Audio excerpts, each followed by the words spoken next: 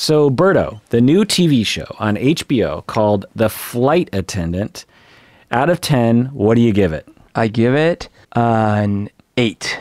Wow, you liked it a lot more than I did. I gave it a 6. I'd give the first half a solid 7, maybe an 8, but the last half I didn't like. But let's get into that today. We're going to talk about the psychology of the show first, and then we'll get into our opinions of how the show went. So there's lots to say about the psychology of this show. And whenever I'm looking at psychological depictions of therapy or conditions, I'm always looking for the following things. I'm looking for accuracy. Did the show accurately depict a psychological condition or what therapy looks like? Is it stigmatizing? Does it help the plot? Or is it just used as a cheap way of moving the plot forward? So let's get into it here. Let's talk about what did we see? What did you see, Berto, in terms of psychology in this show? Let's talk about that first. Okay. And spoiler alert, right? Because we're Yeah, we're going to spoil the whole thing, yeah. Spoil. Yeah, well, I mean, the show does something where at first I thought they were going to do in a superficial way, but they essentially present what was a childhood extremely traumatic, not only an extremely traumatic event, which was the tragic car crash where her father dies because he's drinking and he's giving her drinks and then he crashes. But also really the lead up to that, which was a lot of abuse inflicted by her father to both herself and his kid, his son, emotional, mental abuse at least, and maybe some physical abuse towards the son. And so like all this presented where she had completely different memories, or at least she told herself she did. And yet it sort of defined her personality and her reactions to trauma, to present day trauma that was happening to her and present day emergencies. And so that was really interesting because they were basically showing us her discover. It was almost like she was in therapy. The length of the series was her in therapy, slowly discovering why she was being so chaotic. Okay, well, let's talk about those two elements first. In terms of, there's a lot of other psychological elements, but let's talk about what you just brought up, which is childhood trauma and repressed memories. Let's talk about the childhood trauma first. So what did we see in the show in terms of childhood trauma? So the net seems to be, if we are to believe the final version of events, is that her dad was very disappointed with his son, who was her older brother, because he felt he was effeminate and because he didn't think he was man enough or whatever. So he would regularly berate him and minimize him and put him down and sometimes hit him. Meanwhile, he seemed to put her on a pedestal. He seemed to like idolize her, and really it was all about her. But at the same time, he would, give her beer, and she was, little. She was like 11 or something, giving her a beer and taking her hunting and shooting deer and all these things. And like, so he would spend a lot of time and energy with her and almost none with his son. And then this kind of set her on a path. So we saw that. And then we also saw that essentially she ran away from the death of her father because she didn't want everyone to know that it was what she thought was her fault that he died. Right. Yeah. So, and just to put a fine point on what you said there at the end, is that she witnessed the death of her father and the death of two innocent people. Her father was driving drunk with her while she was drinking, and her father ran into another car and killed two other people and killing himself. And then she witnessed that whole thing and was hurt herself. And yeah. I actually didn't catch that the other two died. Yeah. Wow. So, yeah, that's what we saw. Now, Berto, can you relate to this at all in terms of childhood trauma and what it feels like to be mistreated when you're young? Yeah, definitely. So not to the extreme of the show's events, but yeah, so like when I was a kid, and I think everyone does this, I had an illusion about what my life was and how I related to everyone around me. And part of that illusion was I was the center of the universe. Everyone really loved me. Everyone cared for me. Everything was really like nice and safe. And so when I first went to therapy, because I had had an unexplained panic attack, I was talking to the therapist, and she asked me, so if there was one word that you would use to describe your life up until now or in general, what would it be? And I said, happy. That was my word. She thought, oh, that's so nice, you know. But, you know, as we started really peeling back layers and really kind of talking through what was happening to me in my life at the time, I started realizing, I'm like, wait a minute, why do I have such a happy version of events, of everything that happened to me as a kid? Like some major trauma happened to me in a lot of different ways. My mom left when I was very little. I suffered some sexual abuse. I had to relocate completely multiple times. You witnessed your parents being violent. You witnessed. I witnessed violence in the home. I witnessed deception. I witnessed dysfunction once I was living in what seemed to be a stable home. And it was actually a very dysfunctional household, it turns out, because there was, my dad was living there without employment, and he would always have arguments and fights with my grandma, and then my grandpa's health was in complete decline. And anyways, the point is, I had a version of events in my mind that was, out of defense, really cherry picking these beautiful pieces of it. And those aren't invented. It wasn't complete fabrications, but they were suppressing all this like bad stuff. What were some of the key happy moments that you focused on? I don't know if I've heard this before. Well, so the people that I was around, my grandma's sister, my dad, my uncles, my aunts, every time I thought of like, how were my interactions with these people? Like, I remember feeling warm, like, oh man, it's like Humbertico. And like, there's always like this happiness to see me. And there was always something that someone would do for me that was nice. They would take me somewhere, or something nice would happen. What about the sexual abuse you went through? Did you see that in a positive light as well? Yeah, definitely. Up until I was in my early 20s, certainly as a teenager, it was conflicted in my head, because part of it, I thought of like something cool, like, oh, you know, I had been let in on the club early. And definitely I thought of it like, certainly when I was a kid and I was 5 and it was happening, I thought of it as like, I was in the know. Just like she felt about her dad giving her the alcohol. She's like, yeah, I'm in the club. Right. You know, this is cool. I felt like that too. I was like, oh, I'm in the club. This is all cool. And it was not till much later, the first thing that happened is that when I was 12, which by the way, 5 to 12 is 7 years. To me, that felt like a lifetime, like, you know, a whole movie had played out, because when you're a kid, 7 years is an eternity. Yeah. That's your life, you know? Yeah. But anyways, I was 12 and I was at a party and I saw my abuser, who was now 18. And I remember in my mind, I was thinking, oh, I know what you did. And I felt a little bit of an empowerment, but I didn't confront her. I just thought, I know what you did. But at the same time, I was feeling that ambivalence of like, but maybe I'm still feeling like I'm in a cool club. And then years and years later, when I was trying to describe this to a friend in college, like second year of college maybe, I remember that's when it first started really hitting me that maybe my story wasn't quite what I thought. Because I was like presenting it to him as like, oh yeah, dude, this crazy thing happened to me when I was like 5 and blah, blah. And I was telling it, and his reaction was not what I was expecting. Like, cool. It was like, oh, really? I'm sorry that happened, or something, you know, something along those lines. And I thought, wait, this is weird. Like, maybe that was really not okay.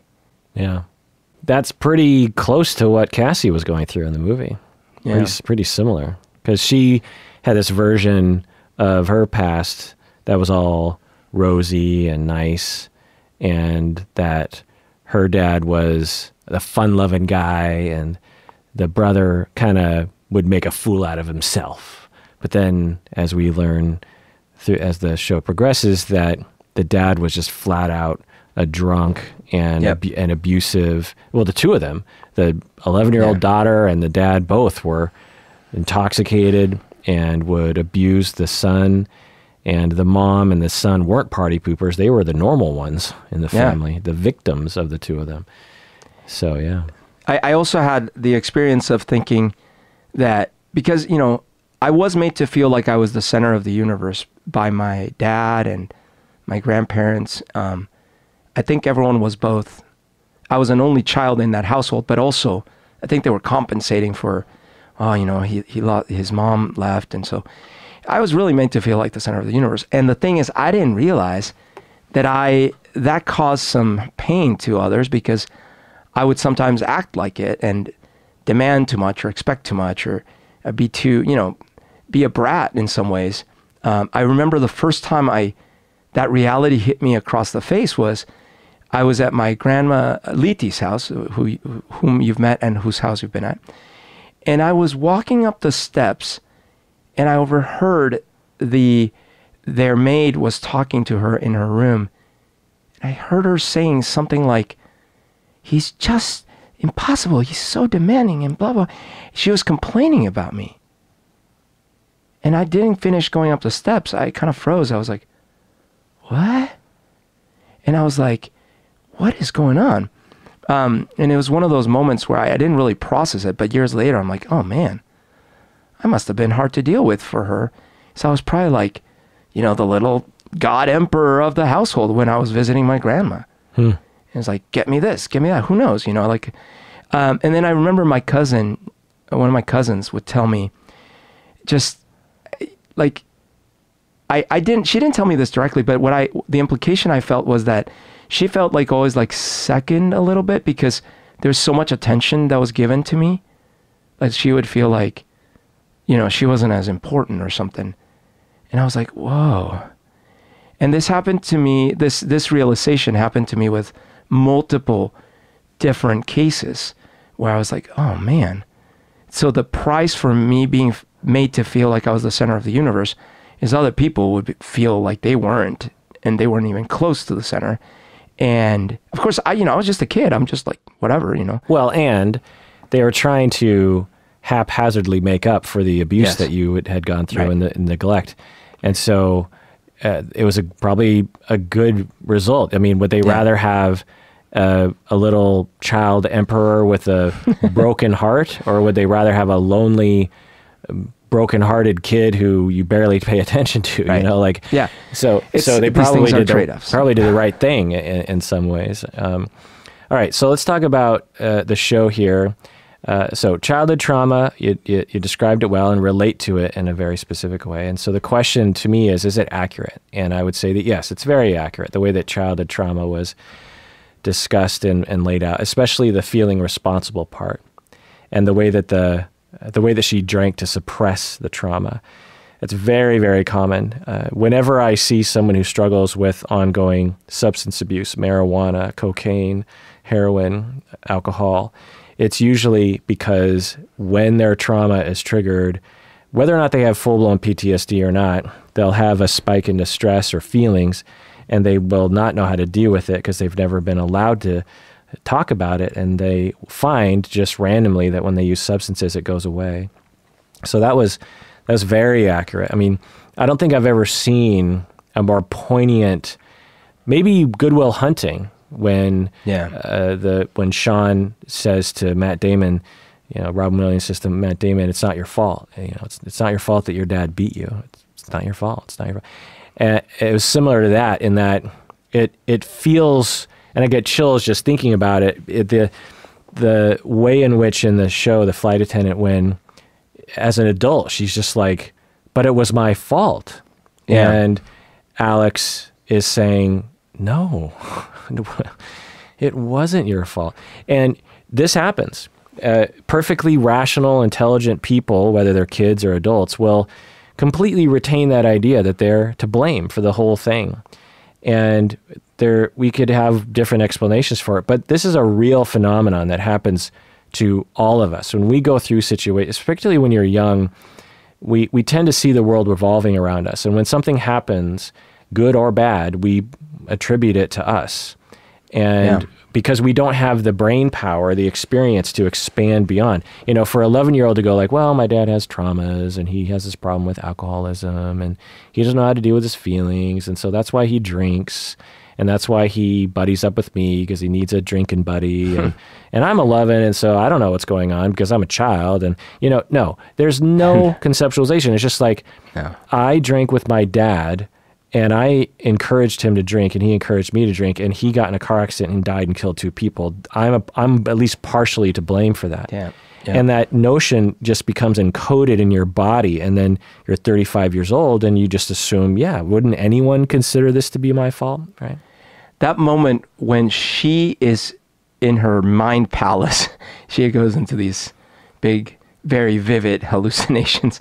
But when she's in there and she tells her little self that it's not her fault, that gave me chills. That's that moment you're saying. Like it was like, wow. Imagine, because that's what you're trying to get in therapy. Like you're trying to talk to your little self and be like, hey, let's work through this together, you know. But then she got to metaphorically, or I guess maybe through actual psychoses, to actually be able to do it. Like she was able to talk to her little self. Yeah, we'll get into the psychosis in a second. That scene reminded me of the Elton John movie that came out not too long ago. Oh yeah, in which he the sort of climax of the movie is when he actually interacts with his child self. Yeah. So let's talk about repressed memories, because you bring that up as well. So what we see is during the hallucinations with Alex in her mind palace, as you say, that she starts to see the true story. And we see the 2 versions kind of going side by side. We see the version that she remembers, and you see this emerging true story that starts to come out. In the version that she remembers, it's this rose-colored glasses version, and then she remembers a more difficult version in which her and particularly the father were the villains.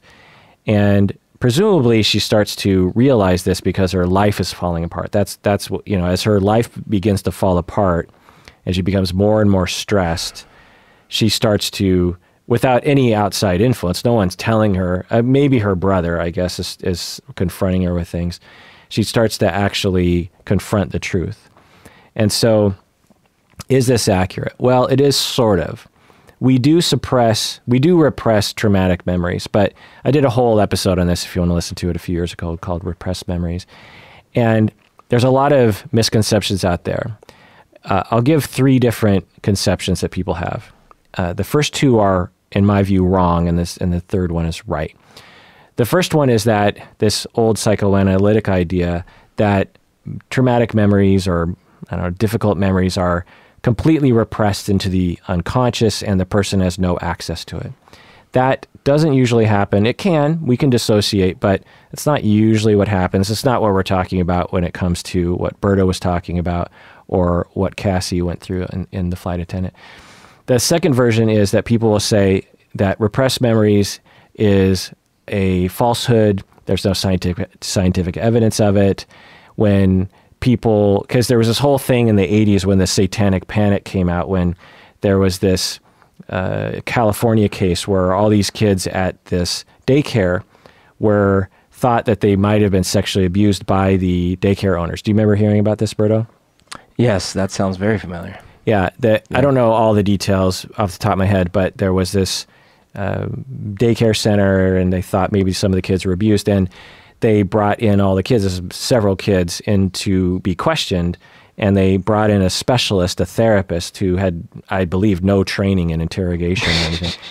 And she, through interviews, at the end of the interviews, the children would stand on stage and say, you know, on the stand in court and say, yes, that person over there did this to me, they put this in my body, they asked me to do that, they did that to me. And the world was aghast, because they're thinking, well, a 4-year-old, a 6-year-old isn't going to say that unless it happened, because kids don't know about that sort of thing. So how in the world did it not happen? Something happened, and if you have several children saying this, and they were, I believe they were convicted, and blah, blah, blah. And then we went back and looked at the case years later, and I think a lot of the children actually came forward later and said, no, none of those things happened to me. Oh.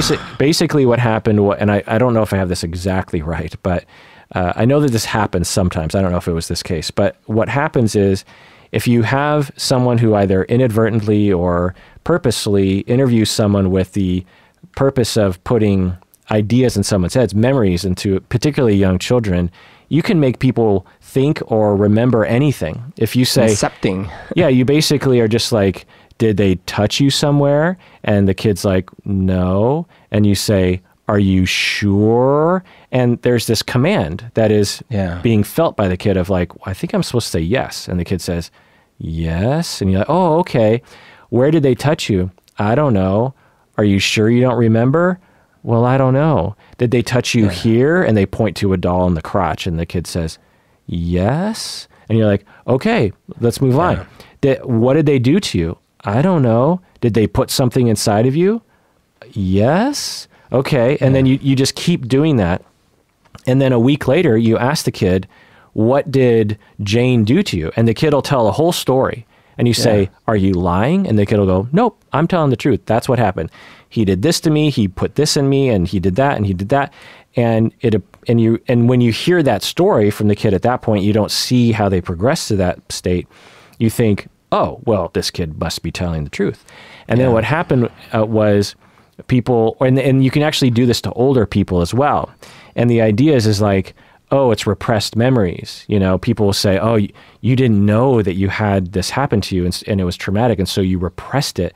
But then it became debunked as this technique of brainwashing people into thinking that things happen when, and so this whole idea of repressed memories is a complete falsehood. Okay, that is also false in that it is true that those memories were planted, but the idea of repression is not, we don't throw that out in the process. So the third perspective, which is held by me and others, is that there are memories. So let's just take you, Berto, for example. When we ask you, when you first go to therapy, tell us about your childhood, you would tell the story of all the good parts. And we'd say, well, did anything bad happen? You'd be like, no, not really. Are you sure? No. I mean, it was good. I had a really great time. And then as you go through therapy, you start going, well, wait, I guess this did happen. In my head, I kind of framed it as an innocuous thing, or I wasn't really focusing on it when I really thought about it. Now that I think about it a bit more, now that I talk about it and maybe I ask a few people about what happened, I'm starting to piece together this bigger story that like, wait, I was abandoned at the age of 4. I witnessed my parents being violent together. So you don't call that a repressed memory. You just call it a frame of your memory, or a focus on particular memories, or a lack of clarification on memories because you were never allowed to talk about it until you're an adult, that sort of thing. Right, Berto? Absolutely. I mean, and I think that's where you're getting, like, because that's how they showed them in the show. It wasn't like, there was no birthday party. Wait a minute, there was a birthday. It was more like, no, the birthday party was fine. We were all laughing and stuff. I sure he pushed you, but wait, I don't know. Like, was that? I mean, they exaggerate a little bit because they have to show the scenes, and of course, but I feel that you don't even have to go into memories from your past. That was how my therapy started, with stuff that was happening to me in the moment.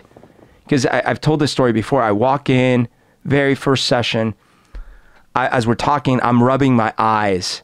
And I'm just rubbing my eyes every like few seconds. And my therapist goes, hey, what's going on with your eyes? I go, oh, nothing. It's fine. But we keep going. And then she's like, oh, I got to ask you, like, you keep touching your eyes. Are they irritated? I go, yeah, it's just, I wear contacts and I'm on my last pair and I really need to get them changed. They're irritated. Oh, how come you don't change them? Well, it's my last pair. I need to go get more. But it's not a big deal. Oh, but like, why don't you go get more? And I'm getting irritated inside. I'm like, why are we talking about this? This is not anything. It's just my contact. And then as she keeps digging, I'm like, well, I've just been too busy. I've been too busy. I haven't had a chance to go. And we get to this point where it's obvious that I'm not being present for my own body and my own needs enough to just go and simply order the new pack of contact lenses. Instead, I'm suffering, putting myself at the edge of conjunctivitis because I'm not paying attention to my present in my body. But I had no clue that that's what was happening. And that's not a memory from 30 years ago, 50 years ago. That is in the moment, let alone when you rewind the clock and you're like, no, it was fine that my grandparents, my mom's mom dropped off a black hefty garbage bag full of toys for Christmas. That was fine. Oh, well, that's great that was fine. Well, yeah, what kid doesn't want a bag full of toys? You know, years later, I wrote a song called Bag Full of Toys, How Obscene. And it was like all about framing. Like, why am I getting... Right. That's interesting. That's very similar to what was depicted in the TV show. You look back at the beginning of this process and you're like, yeah, I had a bag full of toys. It was so awesome. Yeah. I got this, I got that. I still have that. I wish I had that. No, I can't remember a single thing that was in that bag. Oh, really? Well, at any rate, you had a nice memory. Like, I remember the bag full of toys. Yeah. But then you clarify it and perhaps get access to memories that are there and are waiting to be kind of clarified or reflected on in a more accurate way. And you have a completely different memory of that situation.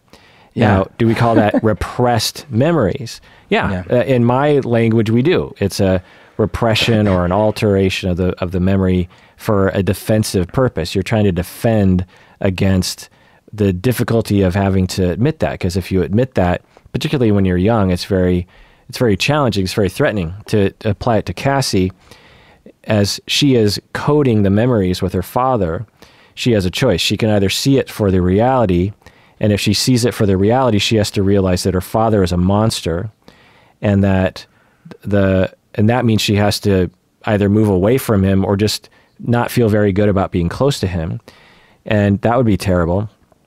Or if she can decide to code the memories and frame the memories as a positive experience and really try to shoehorn it into a positive memory, and through that, she gets to retain her relationship and her attachment with her father, which is preferable, especially when you're alone and you don't have anyone else to turn to, because I think the mom and the son had their own alliance against the father and daughter.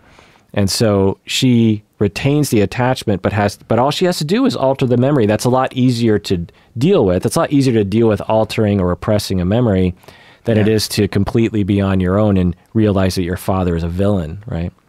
Yep. So, okay, let's talk about the hallucinations, the psychology of the hallucinations here.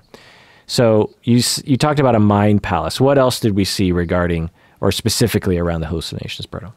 So I didn't know where they were going. I even came this close in the penultimate episode to thinking, wait, is this whole thing about someone who is a complete alcoholic who is actually having like delirium tremens or something? Like basically they are actually imagining all of this.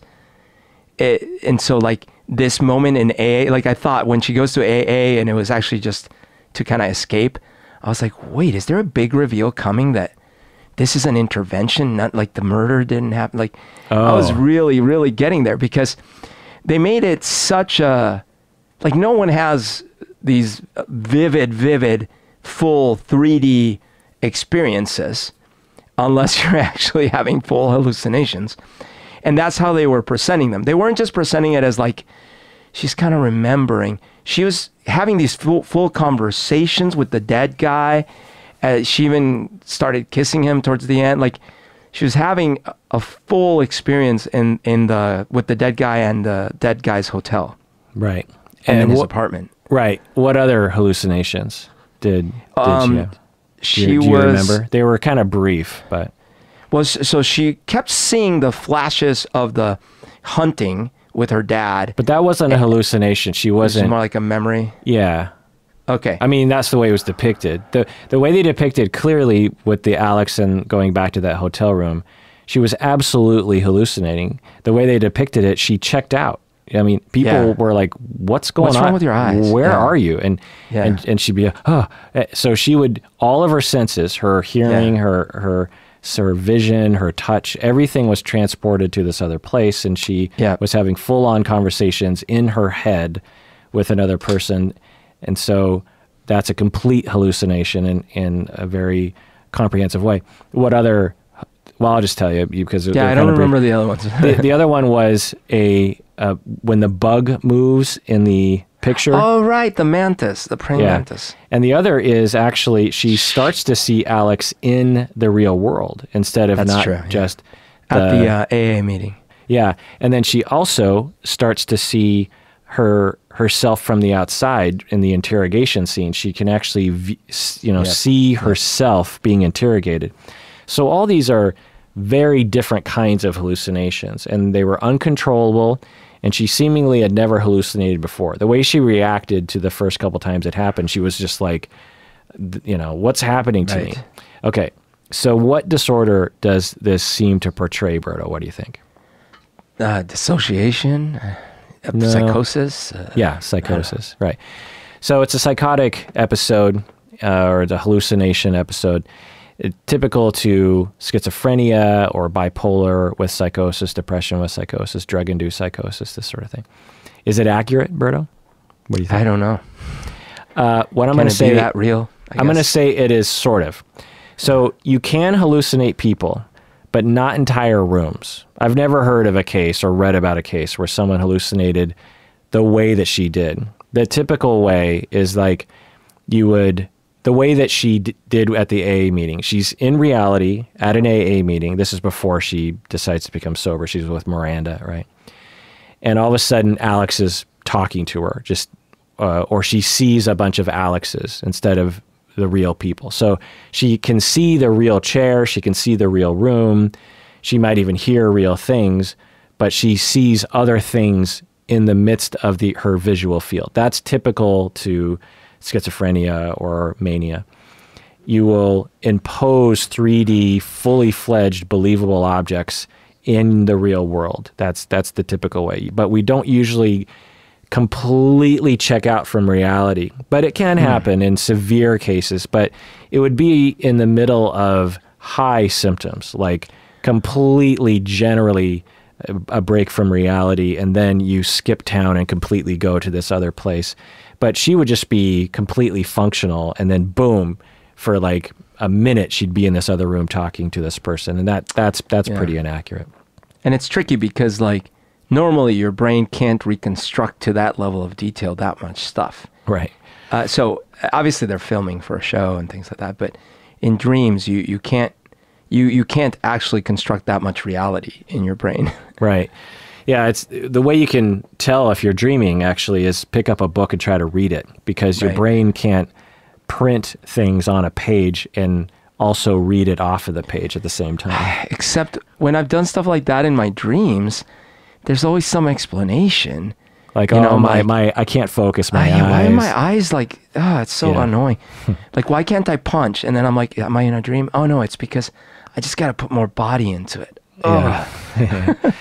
Now, the bug picture would be an accurate hallucination, because that was, again, she's in the real world. Yeah. She's looking at it. She's stressed out. She's looking at a picture, and all of a sudden it starts to talk to her. That could absolutely happen. Also, seeing Alex in the real world. It also is accurate that it can be exacerbated by drinking or lack of sleep or stress or trauma, going through the murder, seeing the dead body. Could absolutely, all those things could, particularly the drinking and lack of sleep and stress, can increase hallucinations of people, or maybe even emerge in people who it wouldn't have otherwise.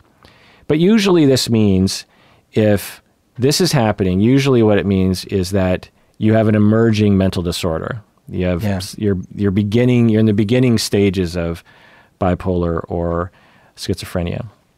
But I could see this happening. It's not entirely out of the possibility. And also, they were very distressing to her, which was also accurate. She would often, especially in the beginning, just be, "Oh my God, what's happening?" It was, So I would say that it was sort of accurate. Okay, so let's talk about alcohol abuse. That's another psychological thing. So what did we see in terms of alcohol abuse, Berto? I think they said it best. In one scene towards the end, they were like, "How are you still alive?" Someone asks her. And that's how I felt often throughout the show. I was like, oh my gosh, how are you doing this? She would down like a whole bottle of vodka. she was just like constantly downing vodka, constantly. Yeah. It was unbelievable. And so they depicted it well and painfully. Yeah. Right. We see lots and lots of drinking, and that shows that someone has a tolerance for it and a need for it. She used it to numb out when she would have traumatic feelings, which was very accurate. She made excuses about her drinking. She made bad decisions. She would sometimes sneak alcohol drinks. She wanted to find drinking buddies. She needed a lot to get drunk. She drank in the morning, and she started very young. Okay, so was it an accurate depiction of alcohol abuse, Berto? What do you think? From what I've seen, and I'm certainly no expert, but I think there's different kinds of alcohol abuse. I've abused alcohol when I was younger, and my abuse pattern was really social, and it was triggered by if I was dealing with things in my mind and I wasn't really aware of it. There were times where I could just go too far and drink to complete excess. And that's totally unhealthy. And I would do very dangerous stuff when I was drunk like that. But I never drank at home or in the morning or things. I do know of other cases where it is actually not social drinking, or it might have started as social drinking, but where it developed into just drinking and just drinking by yourself and drinking chronically till you're nearly dead. Yeah. So I think it varies. Yeah. So the depiction in the Flight Attendant is sort of accurate.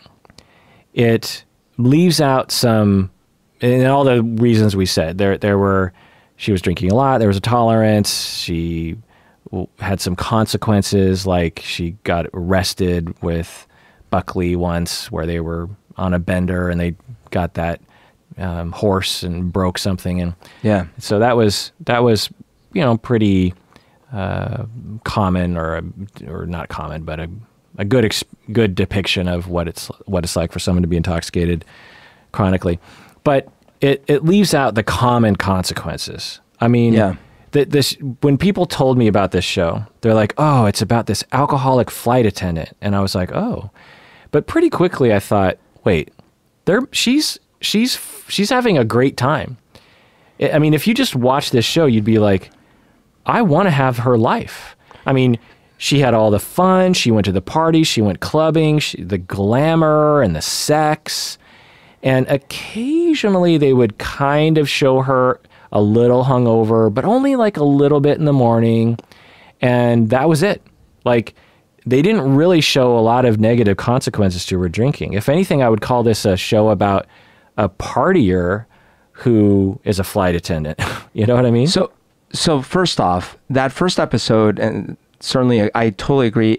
I had not heard anything about this show when you said, "Hey, watch this because we'll podcast about it." Hadn't heard anything. So I had no understanding that it was about an alcoholic or anything. So that first episode, for sure, the first part of it, I was just thinking, okay, so she's like a jet-setting flight attendant who, by definition, and who like goes and parties hard. But here's the catch. I think as a society, we've convinced ourselves that drinking to excess is cool and okay as long as you kind of like show up at work the next day. Right. She shows up at work then, or, there were some times when she'd be a little late, but she'd make it, right.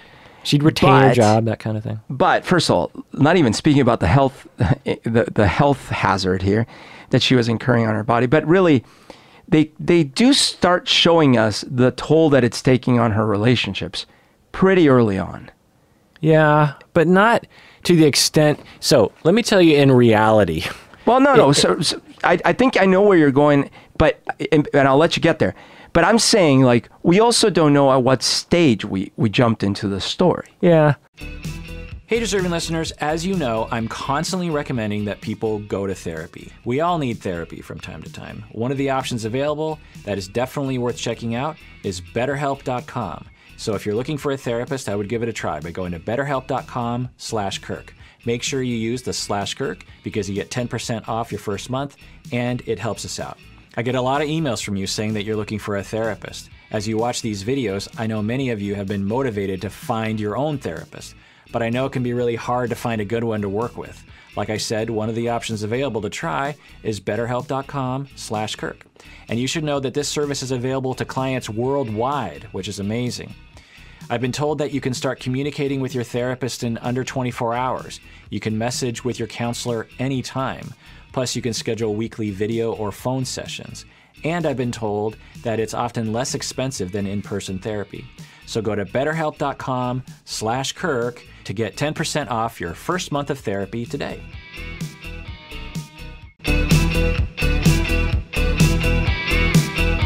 All right, we're back from the break. So if Alex were talking to Cassie, trying to convince her to become a patron of the podcast, what would he sound like? Is Alex the guy that got killed? Yeah. Right? Oh. I think that's his name. Yeah. Hey, Cassie. So while you're there, no, I know my throat is slit and stuff, but listen, calm down. I'm fine. While you're there, I wanted to tell you about something. You know how you're getting a little irritated that you're in my little hotel room and wait, why are you leaving? Like, we're just having a conversation here. What, you're squeamish about blood? Look, let's clean up the blood. There, no blood. Now, while you're doing this, why don't you try to get some mental help for yourself? Like, so the best way to do it is to maybe listen to a podcast that talks about these kinds of issues. It's the Psychology in Seattle podcast, and you can imagine yourself in the Psychology in Seattle podcast castle, your mind castle. And there you can listen to all the little episodes. I'll be there with you. We'll listen together. We'll look at all the praying mantises coming to life. It'll be wonderful. Rotten Tomatoes, Berto, what do you think? Rotten Tomatoes. This is the critics score? Yeah. Critics gave it a 85. 98. What? 98? Yeah, it seems a little... I think TV shows tend to get higher ratings on Rotten Tomatoes. I'm not sure. That's bizarre. Audience score. Well, 90. 68. 68? Yeah. Well, that's surprising. Yeah, and you gave it an 8, and I gave it a... So I'm gonna give it a 6. I gave it a 6. So you average this out. That's about a 68. Whoa! Why am I so off on this? Yeah, I mean, I gave it an 8 because I thought it was a predictable but thoroughly enjoyable show. Yeah, I'll get into how I thought it was like a 7 or 8 in the beginning. Nominated for 2 Golden Globes, Best Television Series, and Best Actress for Kaylee Cuoco. Based on a book, The Flight Attendant by Chris Bojalian, an Armenian-American novelist. Okay, let's talk about what we liked. We've talked about it a little bit so far, but Berto, what did you like about this? Okay, so I liked the style. It was a little reminiscent of 24 in that it kept me, not only did they do the side-by-sides, but it kept me on the edge of my seat. Like, I want more. I want more. I think they were inspired by that. I also really love the intro sequence. Like, I want a whole show in that style, the intro sequence style. Yeah. But so character-wise, I wasn't a big fan of all the characters, but I really liked her. I liked Alex. I liked Rosie, and I enjoyed the bad guy, FBI. Bad guy as in like the guy that really wanted to nail her. Yeah, for some reason, I actually really enjoyed his character. Because you don't see, you don't see FBI agents like that often, where he's like competent but kind of a dick, but he's only doing his job. Like, he really suspects her, so why not go after her? And the interplay between him and the other gal, I really enjoyed that. I definitely liked the backstory of her and her dad and the drinking and the son, the brother. I liked how that developed. I didn't know if they were going to be able to pay it off. I felt they paid it off. I loved the climax scene with that whole thing. So I definitely loved...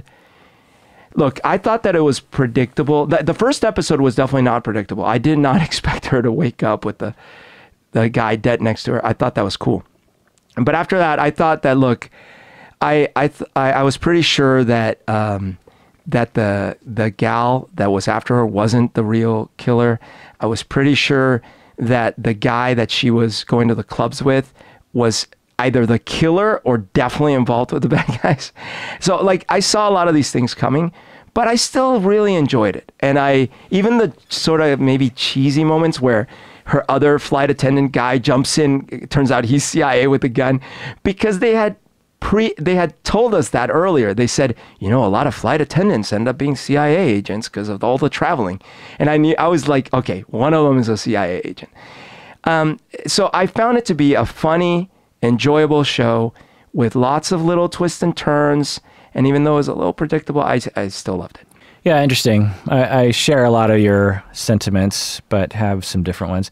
So for me, I really like the first half. I would give it a 7 or 8. It's fun, interesting, good writing, good relationship. I loved, you didn't mention Annie, played by Zosia Mamet from Girls. Oh, is Annie the lawyer best friend? Yeah. Yeah, she was great.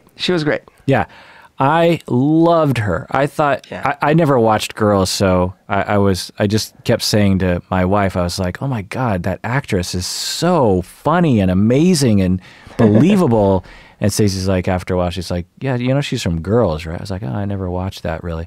All I know, I think I only see on YouTube, we'll see an occasional scene with Adam Driver, and I find those to be delightful. But anyway, the relationship between Annie and Cassie, I thought was just perfectly written, perfectly executed. Kaylee Cuoco from Big Bang Theory did an amazing job. A perfect balance between fun and dramatic. She's also the executive producer too. So, essentially she's the one that said a while ago, years ago, that she wanted to, option this book and put it all together. So, wow. Hats off to her for putting this whole thing together. And for the relationship between Annie and Cassie, the acting for Kaylee Cuoco and Zosia Mamet, just amazing. And like you said, the story about her father and her brother was perfectly executed. They laid it out very well and very believable. There's a lot of depictions like this where I'm like, okay, I think this is going a little far, but very believable, very well depicted, powerful story, and maybe something that can help people who have similar experiences be able to validate them. I also really like the interaction between the two agents, Agent Hammond and Agent White. And I loved the anti-racist and feminist components of the show that were, I don't believe shoehorned in. I think they were purposeful, but there was that scene where at the beginning where Agent Kim Hammond just tells him off and just is like, because he says something like, well, maybe you should think about the same level. Yeah, we're at the same level and you're a lot older than me. And she's like, okay. And she just lays out the best speech to him and just reduces him down to nothing in this beautiful, well-spoken way. And there were a number of moments like that where she's like, back up, don't sit on my desk. Like all this stuff around male entitlement and white entitlement. And she just stood up to him and said, nope, that's not going to happen. And it was very satisfying to watch. There were other moments too, like Miranda's on the plane going to Rome and the guy's like, hey lady, how's it going? She's like, well, I'm on my way to save someone from being murdered. Thought I was going to kill her, but and I have a bullet wound in my leg. And he's just like, huh? And she just raises the window. And there were just a lot of moments like that where it was clear they were trying to say, look what women have to deal with. And look at these awesome, strong women just dealing with it in this really powerful, intelligent way. I just thought there were a lot of moments like that I really I forgot liked. to say, I loved Miranda. I loved that character and that actress. I just loved how she played that. Yeah. I also really like the device of having her interact with Alex in her head. They never strayed really from the premise. They never gave, I was worried they were going to give him special powers or something, like he was going to be able to see into her mind, or, they really stuck with the premise that he was a figment of her imagination. Yep. And he didn't have any special powers in the same way that she doesn't have any mental special powers. I thought that they would try to make it into this supernatural thing. They never did, which I really appreciated. Okay, so let me get into things I didn't like. There were a lot more things I didn't like. Again, I gave it a 6. And I will say, if you haven't watched it, that it is definitely worth watching. It's a fun show. Of all the shows that are on TV right now, I would say it's, definitely in the top 3 or 4% for sure. I mean, when we're talking about all the CSIs and all the other kind of silly shows that are out there, I mean, this definitely isn't the cream of the crop. But of the things that I see, I'm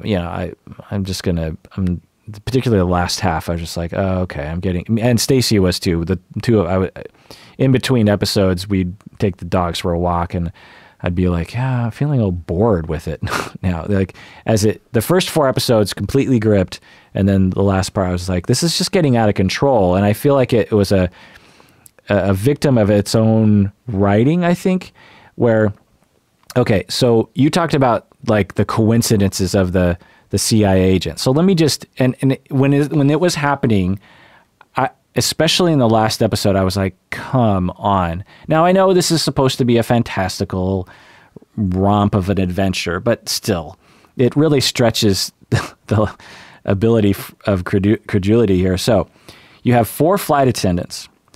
One was involved, Cassie is involved in a massive murder of a man connected to some sort of mob, essentially, and an international weapons dealing mob. Okay, so Cassie's involved in that. The second flight attendant, Megan, is a North Korean spy, and the third is a CIA agent. Now, I understand the second and the third are related, but then we also go to her best friend is a lawyer for other mobsters who actually kills someone in the span of the TV show.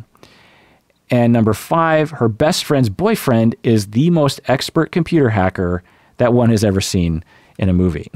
So it's like, come on. And the thing is, fun. The thing is, you didn't, okay, and I'll get to more later in terms of too many storylines and characters, but I just thought, come on. Because the main story, okay, let me get into that actually while I'm on the topic. So there are too many stories and too many characters that are made central in this movie. It's like they had 4... It's a TV show, and this was only the first season. Keep that in mind. I am not going to watch the second season. I can't imagine that the second season... Now Rosie's on the run, man. Are you kidding me? Yeah, the least exciting part of this story. I mean, it was... So the main story is great. Cassie trying to exonerate herself. It's a good story. There's a lot of suspense. You got Alex, you have her childhood, you have the brother, you have the FBI agents, you have Miranda, you have Victor, you have Buckley. That is a well-packaged story. Then, completely unrelated, is another story with Megan and her husband, her son in North Korea. And Stacy kept asking me, my wife, she's like, so I don't get it. Is this related to Cassie's story? And I was like, well, maybe the North Korean mob or the North Koreans are involved in the sale of the weapons or something. You know, that must fold in at some point. But it never did. And it was boring. Because she's the flight attendant. So I hear you. I took a different route with it because I thought, you know what's funny? When the first couple episodes, what happens is I thought, nah, I see what's happening. Her buddy, Rosie, is the one that killed Alex. I know. I thought that too. Right? I mean, that's how they were making it seem. Yeah. But then I realized, then we start seeing like, wait a minute, what's actually happening? It's like, see, hers is the more believable story, ironically. I mean, maybe not to the extent they did it, but it was like, she's this flight attendant. She's been in the business forever. She's got dreams. She wants to make money for her family. And her husband works at some tech company. And so she's approached by some dude to see if she will steal some stuff. She has no idea. She's completely used. And I kept thinking that. I was like, wait a minute. Maybe this is all related. I'm like, and then when it became clear, towards the 6th episode, I'm like, these storylines aren't related. Like, why? What's going on?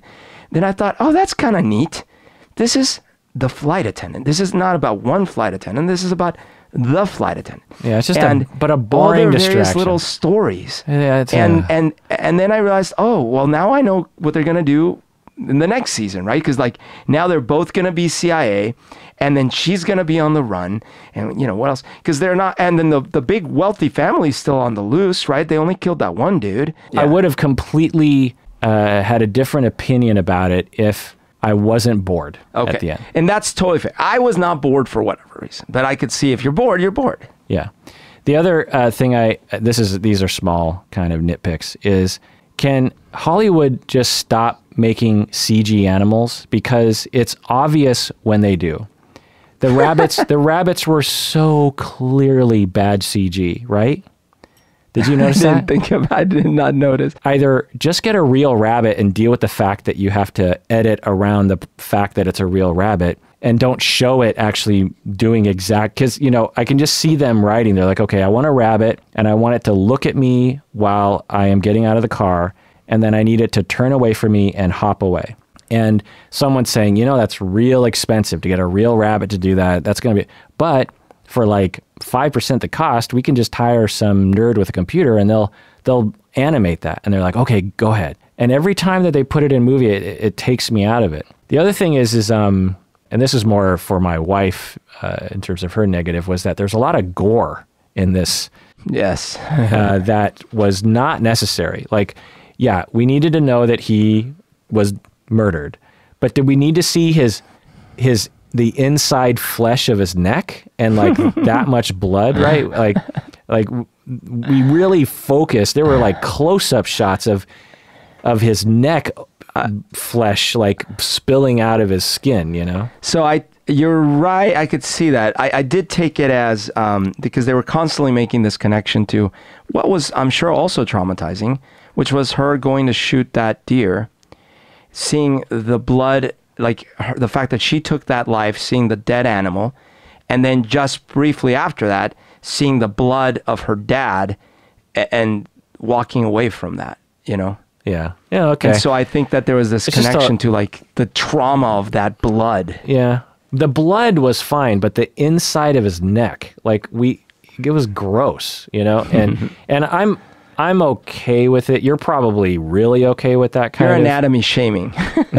But my wife she can't even watch. She's like, she won't even look at the screen. She's like, oh my God, you know? It's so funny. I barely noticed that stuff. and I think like, why? You know, why? Again, this show it's not a horror movie, right? It's the other nitpick I'll say is that the beer cans in movies and TV, they always pick a beer that is obviously a made-up Hollywood beer for movies. And I'm always like, so you can drive around in Chevrolets and Hondas and Toyotas and Priuses, and you can wear designer clothes, you can wear Nikes, but you can't have a beer like a Budweiser or a Miller or a Coors. Like, is it not possible to have a real beverage? It's too risky, man. I don't get it.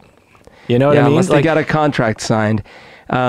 This was always heartbreaking with Grand Theft Auto, is because they used to not be able to have real brands. Yeah. The vodka was believable because there's so many different kinds of off-brand vodka, you know. I was like, oh, that kind of looks like a vodka label. But the beer, it's just, it doesn't even resemble anything. It was like green with like this weird gold. I was like, is that like a Vietnam beer or something? Like, I thought that too. I remembered your glitch with this because I was like, yeah, I could see why this bugs Kirk. You know, it takes you out of the movie. You know, it's like when they go, my number is 555. Do you remember, have you seen season 3 of Cobra Kai? So that's another show that I loved season 1 and 2, just adore it. And then me and my wife got about 3 or 4 episodes in and we're just kind of like, ugh. It's in season 3? Yeah, it's just I'm enjoying it. But the main thing is that the brand is Toyota instead of Toyota. Oh. The big Japanese car company. It's Toyota. God. I mean, I just don't... Is it that hard to get a real brand on some? It's hard, especially if it's going to feature prominently. They either have to fully, because it's a litigious society we live in. But let me ask you a question, Berto. As soon as this happened in the show, I was like, I got to ask Berto about this. What was that fob thing with the password that they found in Alex's condo? What the world was that? Oh, so sometimes you can set up 2 or 3 factor authentication for accounts, and so obviously we're familiar with entering a password, and you're familiar with like sometimes you get a code on your phone and you have to like type in the code, Yeah. But People call me randomly sometimes. They're just like, so can you tell us the code? And I give them the code. That's what you're talking about? Yeah, exactly. Just like that. Yeah. But then sometimes you need an actual hardware device. Oftentimes they're USB. You just plug it in and it's got an encrypted key that only you have, and you have it literally on that device. And if you don't have that, you can't unlock. So, for example, at my work in astrology, my computer, I can't unlock it without touching my finger to a little fob that's put in the USB port of the computer. Like a finger... yeah, I have to touch the side. Fingerprint. Because like we have a lot of predictions based on the position of planets and things like this. And if you like close your eyes and you use your ninth eye, you can really see it. And we don't want those secrets to get out, so we encrypt it all on the laptop. And the only way to get in is to touch the side of the fob. Interesting. Yeah, I feel like I know a fair amount about computers, and I was like, what are they looking for? I don't even understand. Yeah. My last complaint is HBO Max, the UI is terrible. Did you find that to be true? That's a funny one. I mean, so many of those apps upset me because they also change the UI a lot. And that does it for that episode of Psychology in Seattle. Everyone out there, please take care of yourself because you deserve it.